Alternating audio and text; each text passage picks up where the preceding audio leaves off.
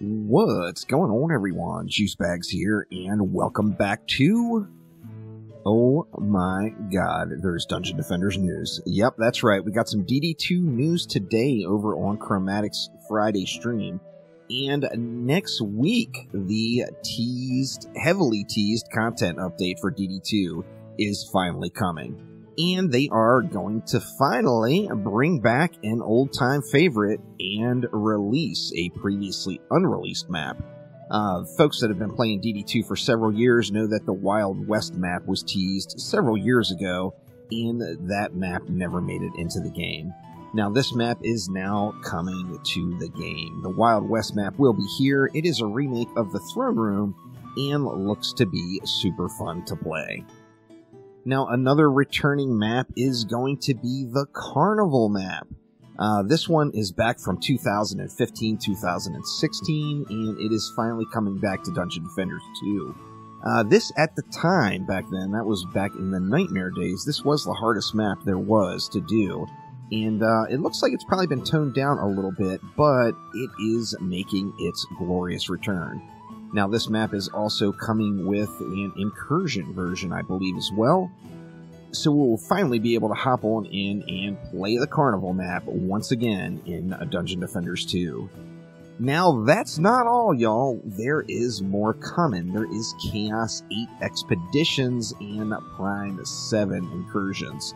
Assuming the new map is going to be on Prime 7, Chaos 8 Expeditions. So you're going to be able to play Chaos 8 and get Chaos 8 gear dropping on the ground.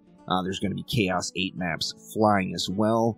In this map that they ran on the dev stream, Phil collected 8 Chaos 8 amps in the process of running through the map. So Chaos 8 amps are going to be dropping like crazy. Now, what does this mean for right now? Well, sure as hell, don't go buying any Chaos 8 amps, because they are about to become damn near worthless as far as gold goes, as they're just going to be dropping freely on the ground.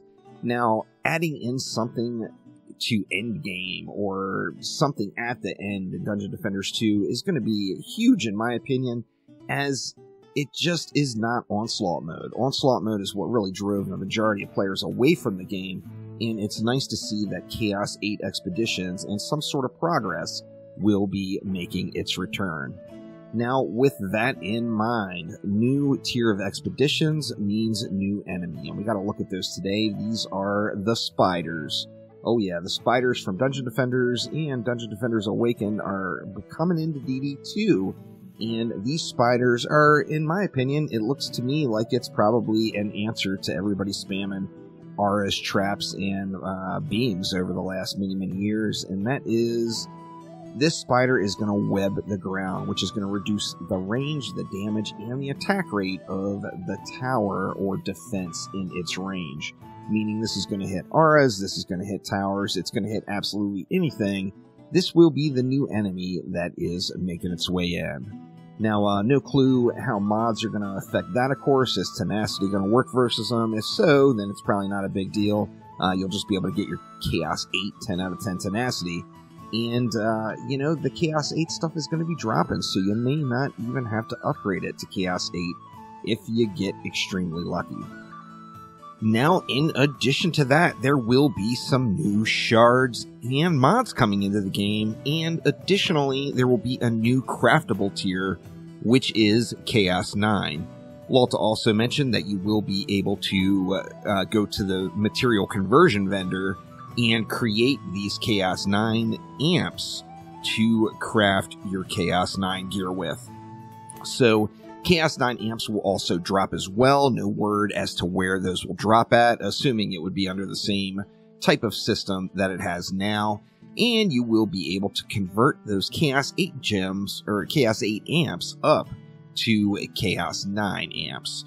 So, Chaos 9 coming as well, and hopefully that means maybe there will be Chaos 9 Expeditions in the future as well. We will have to wait and see exactly what Chromatic decides to do.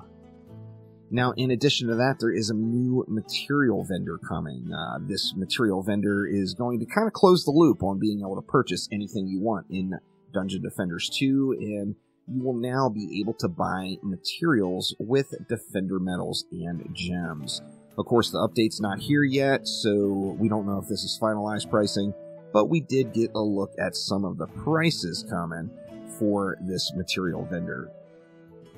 Now, when's this update hit? It hits next week. They didn't get a firm date yet, but it will be here either on Wednesday or Thursday, and presumably on all platforms. Chromatic did say that they're already submitted to certification for Xbox and PlayStation, so hopefully Wednesday or Thursday next week, we get this update into Dungeon Defenders 2, and it should give players a few more hours of play and a little bit more time to dip back in and take a look back at Dungeon Defenders 2 at one of the old promised maps and one of just the old maps in general that used to already be in the game. The combination of Chaos 8 Expeditions and the Material Vendor will both be a very nice catch-up mechanic as well for any returning players and new players just starting Dungeon Defenders 2. So I will put a link in the description down to the full VOD over where you can check out the maps being run on the full live stream from Chromatic down below. So thanks again, y'all, and I will see ya next time around. Take it easy.